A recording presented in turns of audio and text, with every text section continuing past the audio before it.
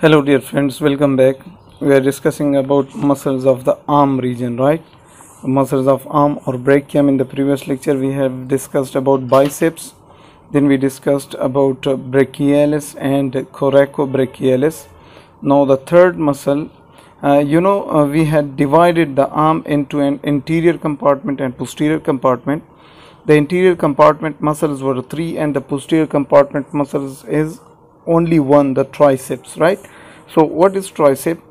Triceps, it is called triceps because it has 3 heads.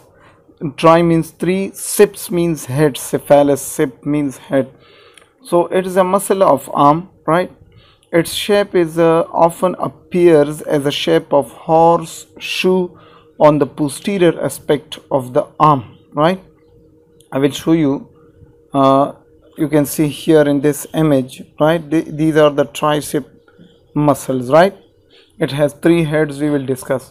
What is its location? The tricep brachii is located in the dorsal compartment of the arm, Now it is clear that the arm has 2 compartments, ventral compartment and dorsal compartment.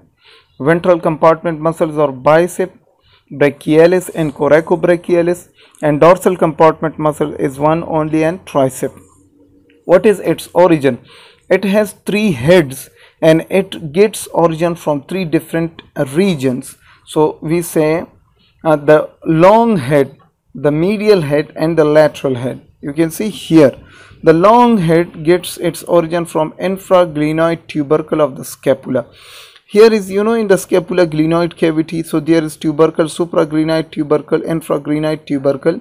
So the long head of tricep muscle gets its origin from the infraglenoid tubercle. The medial head gets its origin from the posterior surface of humerus inferior to radial groove. There is radial groove. And the lateral head, posterior surface of humerus superior to radial groove. So we say the long head gets its origin from the infraglenoid tubercle. The medial head gets its origin from the humerus inferior to radial groove. And the lateral head gets its origin again from the surface of the humerus from superior radial, which is superior to radial groove. What is its insertion? It inserts into the olecranon process of the ulna and fascia of forearm. So here you will see that there is olecranon process, right? There is olecranon process of ulna, so it inserts in the olecranon process of ulna. What are its actions? The tricep muscle is responsible for the extension of your forearm. When tricep muscle contracts, your forearm is pulled backward. Your forearm is pulled backward, so that's why we say that the tricep muscle is responsible for the extension of the forearm, right? And at the shoulder joint, it is responsible for the extension and adduction of the arm. It means the long head of the tricep muscle is responsible for the adduction of the arm and the extension of the arm. What is its blood supply? The tricep muscle is mainly supplied with the deep brachial artery and the superior ulnar collateral artery, which arrives from the brachial artery. So mostly your tricep muscle is supplied by brachial artery. And what is its innervation? It is innervated by the radial nerve, which you can see here. This is your radial nerve, and then it gives branches to the long head, to the medial head and to the lateral head of the tricep muscle. This is your deltoid and this posterior is tricep muscle, right? So this was about its innervation.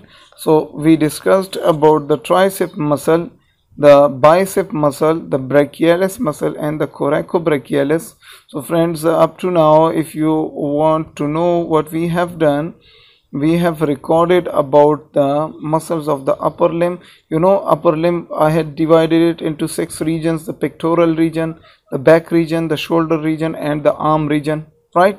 So the muscles in these 4 regions are recorded for you guys. The pectoral region muscles, right?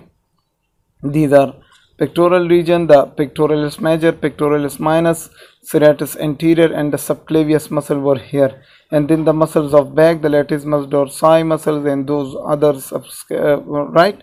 And the shoulder region muscle, the deltoid, supraspinous, infraspinous, right? And the subscapularis muscle, these muscles. And then we discussed about the muscles of the arm, the anterior compartment muscle and the posterior compartment muscle. In the next lecture we will go towards the muscles of forearm, and same will be the case. The forearm is also divided into anterior and posterior, the flexors and the extensors, and then they are divided into superficial and deep layer muscles. So we will see them there. So see you guys in the next lecture. Till then, Allah Hafiz.